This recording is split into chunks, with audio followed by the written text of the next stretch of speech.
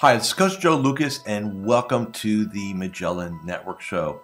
My goal inside of this communication, this show, is to share with you my nearly 30 years of coaching some of the most successful financial advisors in North America. We're going to be talking about strategies, syntaxes. We're going to be bringing guests on from time to time, and I'm going to share with you what's working now. So think of this show as sort of like a little one-on-one kind of mini coaching cast, if you like, where we're going to be going in depth from time to time on strategies to help you grow your business, get more effective, become more efficient, find balance in your time management, grow your business, and quite frankly, whatever else is going on in the world today. So before we get to today's episode, I'd love for you to do a couple things for me. Number one, make sure that if you're watching this on YouTube that you subscribe to our YouTube channel.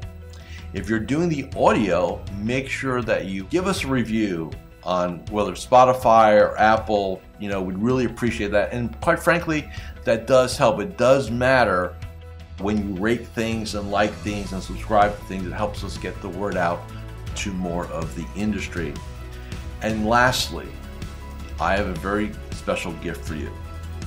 Go to MagellanNetwork.net, so one word, MagellanNetwork.net, and I have for you a complimentary membership, 100% gratis, where you can tap into about between 50 and 75 hours of masterclasses, forms, tools, templates, and strategies. So please go ahead and make sure you go get that claimed, smash the like button and subscribe. And please go ahead and leave us a review on whatever podcasting platform you're on. And now, let's get to this week's episode. Hi, it's your Coach Joe Lucas, and welcome to this episode of the Magellan Network Show. Hey, in this episode, we're going to conclude our three-part series on how to scale your business. So, episode 1, we talk about your mindset, that all businesses are mirror images of the leader's psychology/mindset. Episode number 2, we talked about people and talent and how as you grow your business, talent management, the attracting of talent, the elevating of talent, the retention of talent will make or break you as you scale your advisory business. So today, we are going to talk about systems. And systems are kind of cool, right? They're part of the recipe. So again, you need all three present, not one versus the other or two versus one. It's all three being present. So when we talk about systems, if you read the ebook, The E-Myth by Michael Gerber, which is a great book, by the way, it's got nothing to do with this business, but it's got everything to do with business. And why that is important is because you are a business owner. You're an entrepreneur.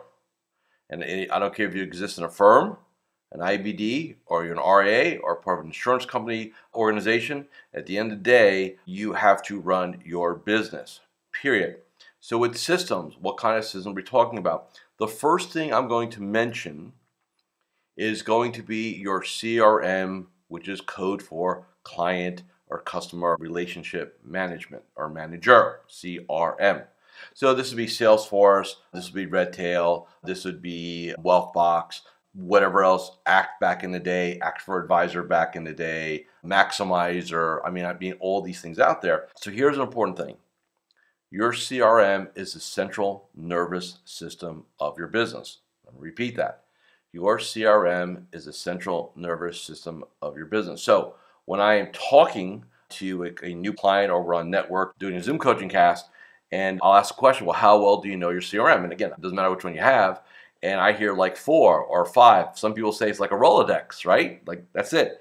You have to commit. And I don't care if you run a multi-billion-dollar shop. If you're in the CRM, you better know it. We lead by example. So one of the quick things to get a great return on investment, a great return, is mastering your client relationship manager.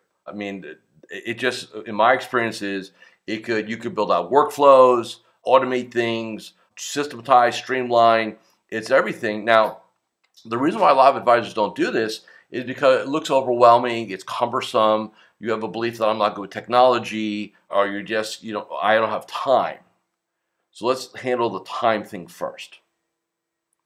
The reason why you don't have time is because you're trying to be busy, get things done, not elevate and grow your business. And there's a difference there. We've all had this phenomena where we get up, we get in, we get going, and we get done, and we look back and say, I was busy all day, I really didn't know what I accomplished today. That's busy. I'm talking about setting aside time. Now, and if you're better off like immersing, there's two ways of learning, right? One is like we'll call virtual incremental, and the other is immersion, okay? Personally myself, I like immersion. I have no problem jumping on an airplane, going somewhere for a couple days and learning. That works best for me. If I can do that, I prefer that. If I can't, then I'll go the other way. But if I go the other way, I'm not going to sit there and say, well, I'll take 30 minutes between my appointments and I'm going to learn something. No. You need to carve out strategic time. 3 to 4 hour blocks minimally. So like an afternoon, like think in terms of half days, minimum. Morning, afternoon, full days, 24-hour period, right? Or 8-hour period. And I'm going to learn. So that's the first thing. So CRM, absolutely got to get. Next system you got to learn is whatever you're using from a financial planning standpoint. So again, whether it's Money Guide Pro, eMoney, Right Capital, Asset Map, whatever you're using, you want to maximize the effectiveness. So many advisors just drives me crazy sometimes. They'll invest money in capital in systems, right? They'll buy CRM, they'll get a planning software, they'll get Asset Map or whatever, and they don't really learn it. They kind of learn 20% of it, 30% of it. And you're still going to get a good return on your investment, by the way, just knowing 30%. But what would happen if you really kind of mastered it? Hi, Coach Joe Lukacs here, and I'm just breaking here for a moment just to do a couple quick reminders. Number one, make sure you subscribe to our YouTube channel or our podcast. In addition, please leave a comment or a review. Those things really, really matter. And share this episode with 3 of your colleagues inside the financial services space. And lastly, make sure that you go ahead and claim your free membership inside of Magellan Network. Now back to this week's episode. A lot of times what we have found is if a small organization can master their technology, you could delay hiring people because you get more efficient, more effective. And we all know people are expensive. If I look at my clients, my Empire guys who are running like really enterprise level practices, other than owner comp and maybe taxes, the largest line item is people. People/people capital. Largest line item. And getting more expensive every year. I mean, outstripping inflation. Big time. So what systems do is it buys you time and runway to scale your business without having to add as many people. It's critically important. Okay, next. So those are your software. 2 pieces of key software, right? And then, we'll talk about other things real quick here. But like, for example, you need a system how you're going to allocate money. It drives me crazy. You got to have it systematized and scalable in my perfect world with discretion. So if you're an RIA, you already have discretion, no big deal there. But for some of you who got you've got all these one-off portfolios out there, and first of all, you can't track it all. And then we should probably do a whole thing on discretion at some point.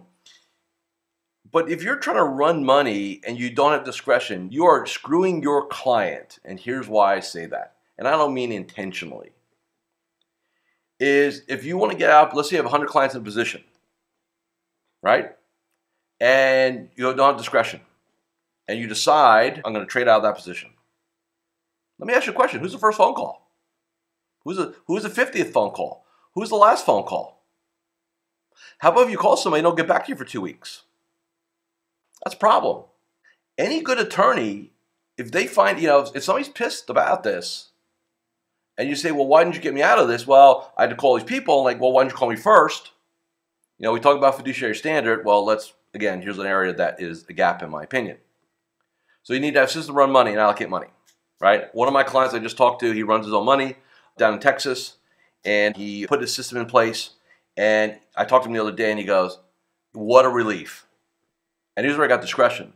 What a relief, man. I've got it all built out now. I don't have to work, it's just all automated. I punch a couple buttons to tweak the portfolio, and it's like 1/10 the energy you spent. That's a system. Okay, you need that. Next, you need a system to serve your clients. So what is your client? So I'm going to talk about client communication and client contact. Advisors put them into one. So what's client contact? How many times we're going to reach out? Somebody on our team, either via email, phone call, bomb, do a check-in. Client communication system. What are we sending them? Newsletters, email pieces, things like that, right? So communication, contact, two different systems. Do not lock them. Next, a system for reviews. How often do they get reviews? What's prep look like? What do we do inside of the review? Some of you guys just wing it. Like, I swear, I'm just like, whatever I feel like today, that's going to be the flavor of the day. That is not scalable. It is not teachable. It will not get the job done. So you need a system for prep for the review. What goes on in the room. Now, we have here an 8-step protocol that we run, right, that I teach. And then what happens at the end? All's got to be systematized, right? Then the other thing is when somebody reaches out to you, say, hey, I want to talk to you. So-and-so referred me, or COI referred me, or they just found you out of the internet. It happens. What does that system look like? So what does meeting 1 look like? What happens between meeting 1 and meeting 2? And again, in our world, we use Get the Yes, which is our prospect to client conversion system. What does our intro look like? What's our consultation looks like? What does the debrief look like? What does the project look like? Think of it 4 legs on top of the prospect table. What does that look like, right? What is your system to run your business so as far as your team meetings? Client, team agendas, all those things. Some of my clients are running are really diving into EOS. Why EOS? Entrepreneurial operating. What's that last word? System. Why? Because systems equal scale. And even if you're a solopreneur lifestyle practice, systems and systemization are at some levels, I think, almost more important, because the more automation you have, the less likely you need to go hire somebody, or you can probably get away with maybe a part-time assistant or 1 full-time assistant, and you can jam on, and it's great, right? And you'd be uber profitable. You don't have that, but you've got to spend time. I know there's that 4-letter word, TIME. You got to carve it out. So here's one thing I want you to think about. Scale of 1 to 10. And there should be no 10s, by the way. How well do you know your CRM? Scale of 1 to 10. How well do you know your planning software? Scale of 1 to 10. How well do you really have your clients dialed in on your communication? Scale of 1 to 10. Contact. Scale of 1 to 10. Prospect to client conversion process. Scale of 1 to 10. I want you to take every area and rank yourself. Scale of 1 to 10. And then I will tell you, well, Joe, what's priority? I'm going to tell you right now, it's your CRM. And I know if you're at a firm, look, I get it. I'm not going to get into names of, trust me, I know. I've heard all the horror stories. I know your firm's technology sucks. I get it. I hear it all the time. But let me say this. You can have a car that is not going to win a race, but it'll still get you places. But if you don't know how to operate or drive it at the highest level, you can get more out of it. So let's just say you're at a firm and their CRM kind of, sucks. Don't sit there and throw up your hands, especially if you cannot have an alternative. Don't throw up your hands and say, oh man, it's not me. Firm stuff sucks. I'm just a victim here. That's what most advisors do. They victimize themselves. Oh man, I can't do it. It's not what we do here. So make sure that no matter what you have, if you can get something best of breed, I gave you 3 recommendations on CRM. All my clients use something, one of those 3. They work really well. But even if you've got something that doesn't work, commit to mastering it, because they'll still do more for you than you would think. It may be cumbersome, problematic, but learn that. Next, learn your planning software. Critically important, right? Just get comfortable with it. It'll make you money. Mastering technology, it's really kind of a bifurcated scenario. Either it's a pain in your tail, and it holds you back, or you embrace it and it really becomes an economic driver for you. It's really your choice, okay? So that concludes our 3-part series on how to scale your business. Again, you, people, systems. And again, there are a lot of great people that do systems, a lot of practice management people. You can ask for recommendations. If you need somebody that you're looking to help integrate your practice, I can make some recommendations. It will not be me, but I can make some recommendations for you. Some very high-end people that do it, that have an excellent track record, which I recommend to my personal clients. So if you have anything, reach out, and don't forget to check us out at MagellanNetwork.net. Until next week, have a great one. See you then.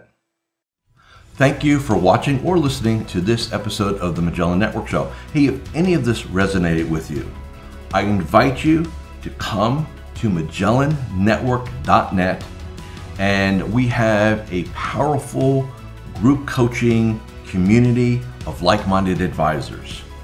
Come in for a trial. You and I will have a one-on-one conversation. Let's see if I can help elevate your game both personally and professionally.